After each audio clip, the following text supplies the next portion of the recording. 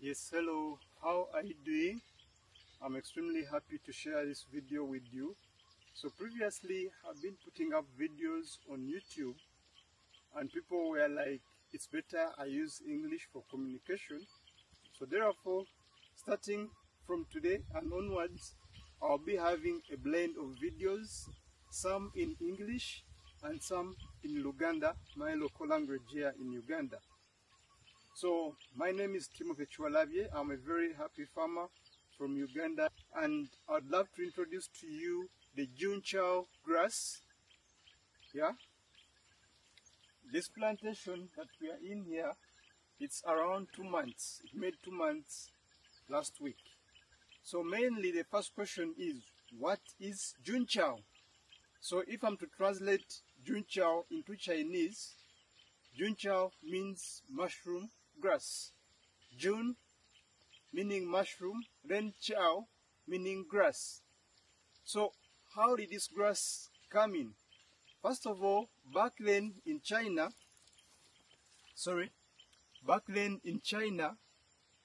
they used to cut down trees in order to get substrate or wood in order to make a substrate for growing mushrooms.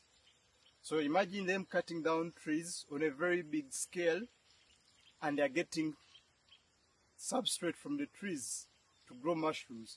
So in that way, it endangers the ecosystem. So some of the great scientists had to go do research. What item can we bring in that can be a very great substitute for growing mushrooms? Instead of us going to cut down the trees, let's now come up with something new. And that's Juncao. And this is what they came up with, Juncao.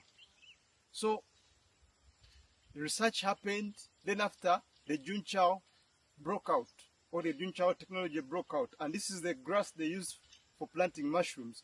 So instead of going to cut down trees on large scale, we have this grass here that grows extremely fast, has big amounts of biomass, and can be harvested, turned into a substrate for growing both medicinal and mushrooms that are eatable.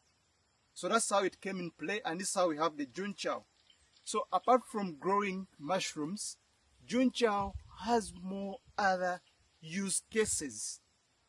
It can be applied into the fodder system, whereby you can harvest the Juncao, give it fresh to the animals to consume. Yeah? If not that, you can harvest the Juncao, turn it into silage, and then give to the animals.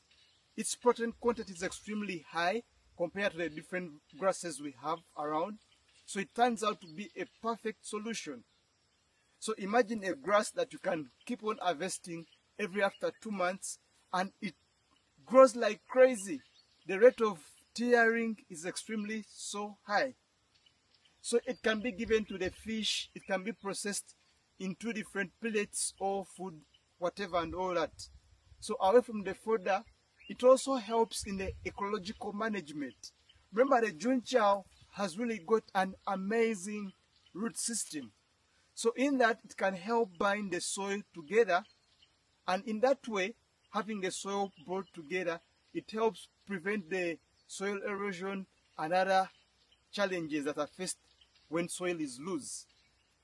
So under that, we can have Juncao under the bioenergy too. It can be used to create biodiesel, electricity. The list is endless. So I'll be sharing with you more and more here on my YouTube. Thanks for subscribing. I'm happy to have you here. And come along as we journey together. Let's see the wonders what the Juncao can do. Bye-bye. See you next time.